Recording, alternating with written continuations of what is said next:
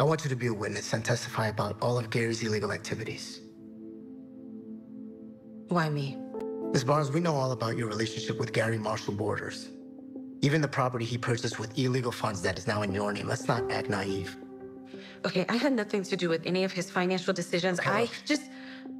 You can either agree to work with us, or it may be hard to separate your deeply rooted ties.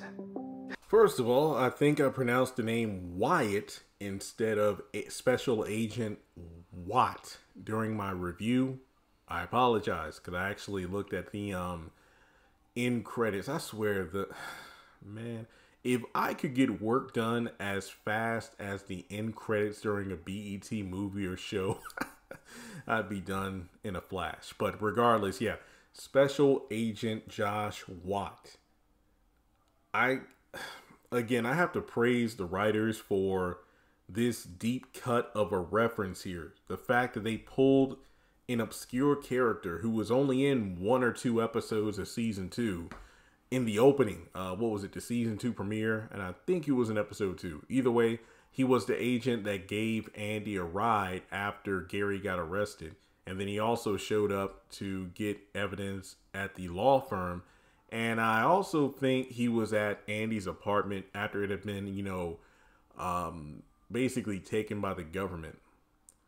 So basically, him being back gives me hope my baby Jasmine might come back as well. So we know he's back because Gary's being investigated by the feds. I'm glad they brought that back up, because I'm just like, season 7 around episode 2 or 3, you have the law firm in a frenzy, Gary being investigated by the feds, but it didn't seem like the episodes that occurred after that truly felt like, okay, what went down with Gary had repercussions. So behind the scenes, we know, oh yeah, we have been getting together a plan to bring him down. Now, Andi, given how close you were to Gary, because we know all about your affiliation with him, we need you to be a witness to testify on the stand during the trial in order to take him down once and for all.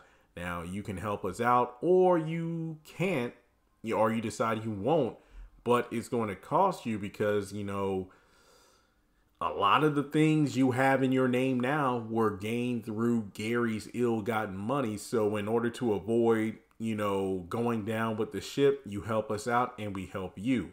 Now you have Zatima, who's telling Andi, I don't know if you want to trust the feds because you might end up incriminating yourself when you think you're doing something to clear your own name. So honestly, I think Andi kind of has to do it. In my personal opinion, I think I'm team Andi on this. I'm not saying what Zatima is saying isn't valid, but I mean, forget about Andi being a lawyer. Just think about yourself. Just an average everyday person who doesn't have a job in any sort of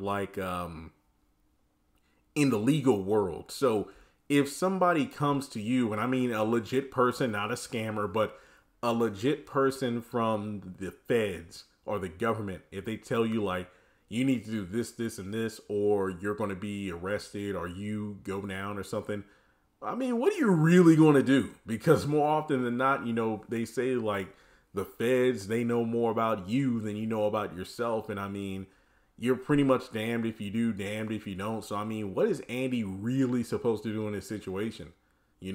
But like I said, I'm just impressed with the fact that the writers brought back such an obscure character for such an important plot point. So how do you think things are going to play out with Agent Wyatt? And it just makes you wonder later on in the season where we know that there's going to be the wedding between Andi and Gary.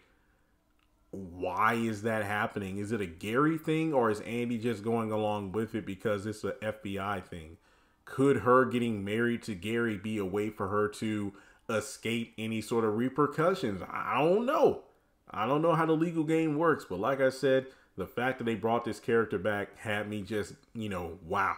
Because I didn't know if he was going to be the same character or not, because in the promo, I'm like, that's the same actor from season 2, but is he going to be the same character or is he going to be a different character? But with the hair and whatnot and the demeanor, he really reminds me of Donald from The Oval. So let me know your thoughts in the comment section below. How do you think things are going to play out with Andi and the FBI agent? Will she agree to be a witness? Or do you think if Gary finds out that he'll try to make her disappear too, so she won't run her mouth? So like and subscribe, and I'll catch you in the next video.